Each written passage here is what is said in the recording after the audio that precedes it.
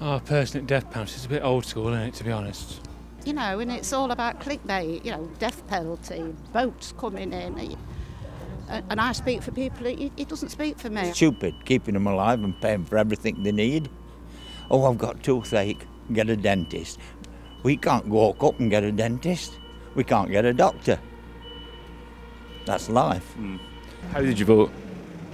I went down to the polling station, down Moor Lane. The local MP is called Lee Anderson, and recently he came out in favour of the death penalty. What do you make of that? Did he? What for? Load of rubbish, just leave it. Yeah, I didn't see it, but what is it? I don't agree with it because you don't know, unprove it, unless proved guilty. Yeah, if you can definitely prove it. I don't agree with it, to be honest with you. Put them in prison. Yeah, and let them rot. Oh, personally, death penalty is a bit old school, isn't it, to be honest? I'm like, fair enough, people may do crimes, but they don't deserve to be killed. Killed off from doing it. I'd say it's not the 18th century anymore, is it? But Well, you tell how many people are in prison for murder, and it's costing over £31,000 to keep them. They get treated like, well, royalty. I was in having a bypass in the city. They actually got the surgeon up in the middle of the night to operate on a prisoner. To me, I think that's about as low as it can get. Are you married? No. No, you ain't got children? No. No. So you're not going to feel how a victim does when they lose a child, right? I think I can empathise. They're living a death sentence all their lives, living that.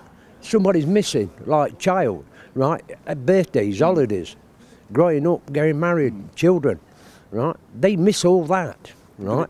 And then the guy that's done it's out in about 8 years, right? Or whoever's done it is out in 8 years, you know, and gets on with his life. Birching would be nice, Saturday morning on Portland Square. Might stop us some of this thieving, petty thieving.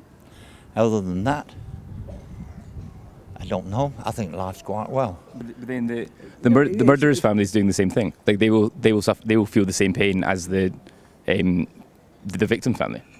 On that, all you can do there is question whether you brought your children up to learn right from wrong, don't they, really? Right? So there's got to be a bit of guilt there, you've got to carry a bit of guilt, right? As you go through life, everybody's got crosses to carry. it just depends, in my opinion, it just depends what sort of crime they've done. So I say, if someone's been round here and killed 46 people for no apparent reason, then yeah, I think they should be taken away from the streets permanently. Or if they just burgled someone's house and took a printer, no, there's no point having death penalty for that. It doesn't speak for me. He's too controversial, he's lied. I don't agree with very little he says. There might be a bit. I think he does work hard in the community, but it just doesn't speak for me, and I find it quite embarrassing. Really? Yeah. When he's on news, he's all over the place, and from Ashfield, I do find it quite embarrassing that people think that everybody around here, because I didn't vote for him last time, I won't be voting for him again. Do you like him? Am I allowed to say no? You are allowed to say no. Although I vote Conservative. No, I don't. Would you be voting for him at the next election? No. He's got his point of view. He's standing out. He's standing out, I think, for what a large number of the people in this area believe. But it's not 100% if somebody's, found guilty. You can't bring them back. It's happened. It'll happen again. And Lee Anderson says, there's videos. People can doctor videos. There's nothing that's 100%, and you can't do that. No, I don't think you can do that. And it seems just entirely like the countries that still have the the countries that still have the death penalty.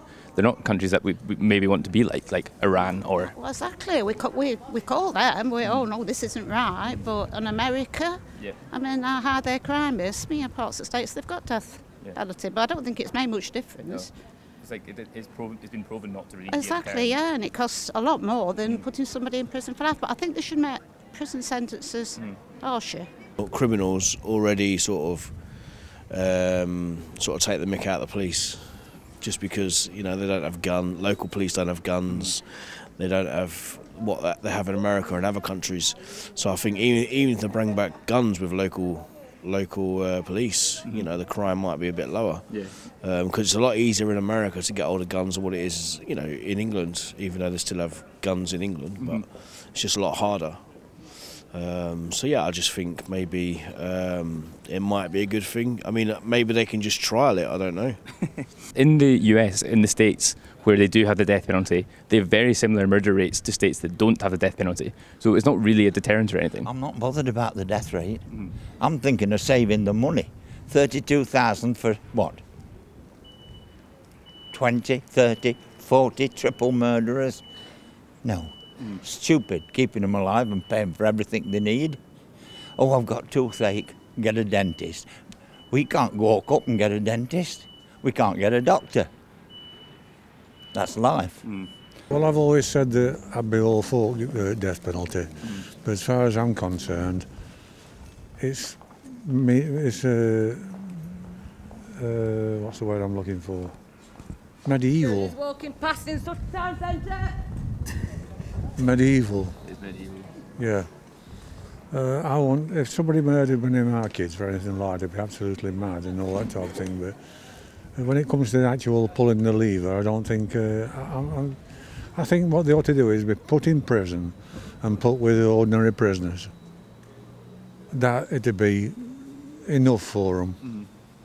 Well, if anybody murdered my kids or messed about my kids, then I'm afraid I would commit murder, because if I went in prison for something what I'd done towards my children, I think I'd be a martyr. I'd be great. Because I think there's people in the past been hung and then found out they weren't guilty, and you can't bring them back. And there's been people recently been jailed for been in jail about 10 years, and they found out they were innocent, and so they've lost all them years of their life, haven't they? So no, I don't believe in it. Depends on the crime.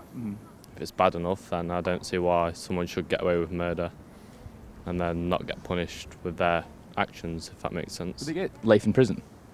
Well, yeah, but they're still alive. Got parents at home with out there like son or daughter or whatever. It's not the same, is it? Then, if the murderer is put to death, then their parents are in the same position. Do you think that's fair? That's a good point. But they've committed the crime, they've got to deal with consequences. The parents didn't commit the crime. No, they didn't, but I don't know how to respond to that one. I think it's interesting with in South Africa, they abolished the death penalty in the 90s.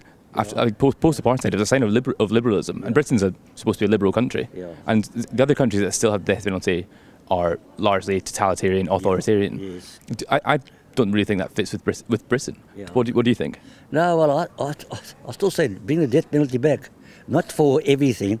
Where there's a foregone conclusion that this guy done it, he had eyewitnesses have done it and everything like that, and that's it. That's what you do. But when it's like when there's doubt or hanged, you don't give it death penalty. Do you think the justice system is infallible? No, it's not infallible. No. But so then there's surely any conviction can't be 100% correct. If the death penalty can never be infallible, then There's a lot of things that are 100%. Definitely. If I see somebody getting murdered there now, that guy should be he's guilty. He should be hung. End of story. But then what if you lied and said it was the guy next to him? No, nobody can lie. If I see something, I'll stand my man, you know, and that's it. You said off camera, but you're a traditional Labour man. Yes. But you don't vote anymore. I didn't vote last time because I'm a Labour man, and somebody obviously must have voted for Lee Anderson for him to get as our MP. And I was very, very shocked. I was really shocked. You know, because we've always been a Labour stronghold, this house around here. I don't vote. Really? You know, I'm one of these. I didn't even vote to come out of Brexit. I mean, I wanted to stay in, you know, Brexit. In Europe, I wanted to stay in Europe because it helps me out as well. Because I sing quite a lot abroad and stuff, you know. So now, obviously, we're out of Europe. It's difficult, you know. You can only go to Europe for 90 days, and you've got to come back to England for 90 days before you can go back to Europe for 90 days. It's just.